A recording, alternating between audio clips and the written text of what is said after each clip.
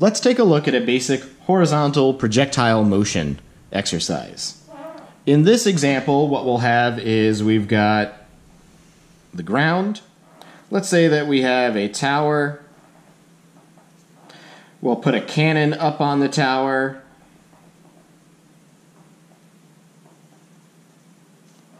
And we're going to fire a projectile some distance.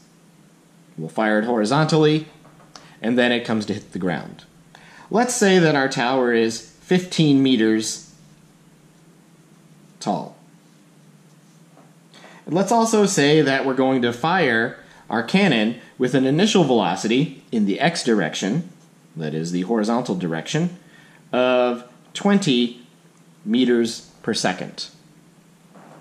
What we'll also say is we'd like to find out what the range is, the range of our projectile, and that's going to be our displacement in the horizontal direction. Let's write down everything that we know. Well, we know that our displacement in the y direction, or vertical, is going to be equal to 15 meters down, so that's going to be negative. We'll just choose downward to be negative, 15 meters. We know that our initial horizontal velocity is equal to 20 meters per second.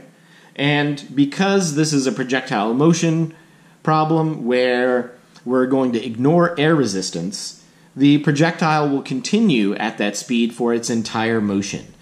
We'll say that there's no acceleration in the horizontal direction. So this will be 0, which means this is just equal to the horizontal velocity the entire time.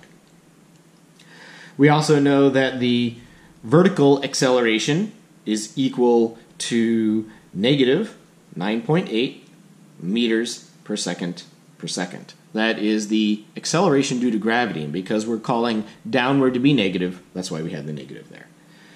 Now, a couple things that we don't know. We don't know how long this takes, and we don't know what the horizontal range is, but we'll get those in just a moment. So let's treat each direction separately. First is the vertical direction. So the vertical direction, we can write down our equation of motion for displacement, and let's do it for the y direction, so delta y, and that's equal to our initial velocity in the y direction times delta t plus 1/2 acceleration in the y direction, delta t squared. Oh, one more thing. The velocity, initial velocity in the y direction, is going to be 0 because our projectile starts firing horizontally and it starts traveling vertically from rest.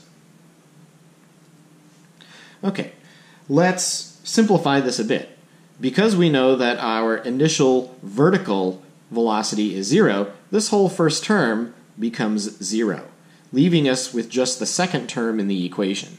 So delta y is equal to 1/2 acceleration in the y, which we'll call g, or negative 9.8, g delta t squared. We're going to use this to solve for delta t, because once we have delta t, we can actually then get the horizontal range in the next portion of the analysis. So how we're going to do this is we're going to multiply both sides by 2 and divide both sides by g. When I do that, I get 2 delta y over g. That cancels out the 1/2 and the g on this side, and that's equal to delta t squared. Therefore, delta t is equal to the square root of both sides. So I take the square root of 2 delta y over g. And I can put my numbers in now. I always wait until the end to put my numbers in. So 2 times negative 15 meters divided by negative 9.8 meters per second squared. Now when I do this, I get negative 30 divided by negative 9.8. Negative 30 divided by 9.8 is going to be somewhere almost 4, but not quite.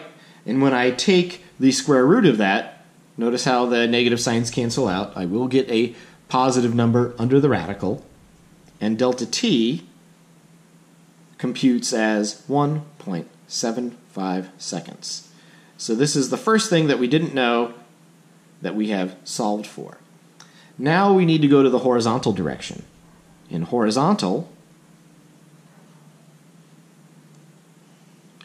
we just say delta x.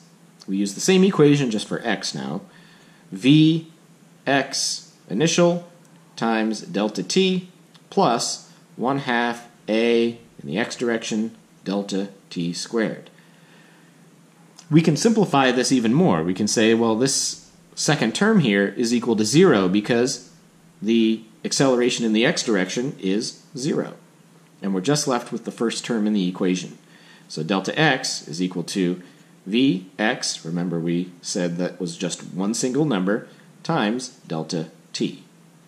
What this turns out to be is delta x is equal to, let's put our numbers in, 20 meters per second times 1.75 seconds. Well, that's going to be 75% larger than 20.